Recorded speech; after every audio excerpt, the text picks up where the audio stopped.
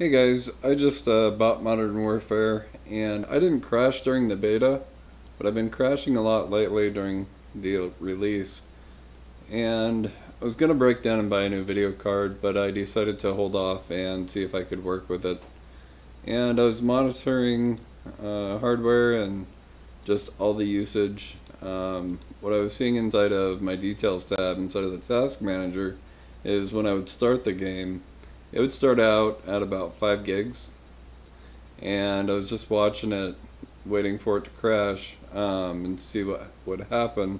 And I was using Afterburner to monitor a couple things too. And what I noticed is it doesn't crash anymore after I've made the change.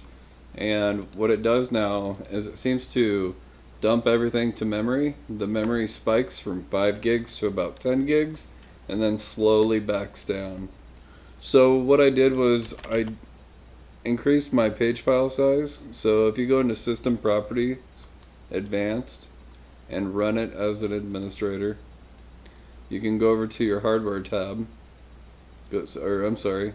your Advanced tab, go into Performance Settings, then go to the Advanced tab, and in the Virtual Memory area, click Change.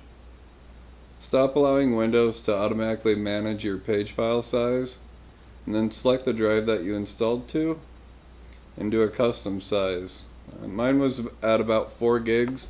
I bumped it up to 15 gigs, and then I hit set and OK. It's going to ask you to reboot. Go ahead and reboot. That should help. Instead of crashing now, what I'm seeing it do is it goes from 5 and then all of a sudden spikes to like 10 or 11 gigs of memory and then slowly backs down. So I hope that helps you guys. Thanks.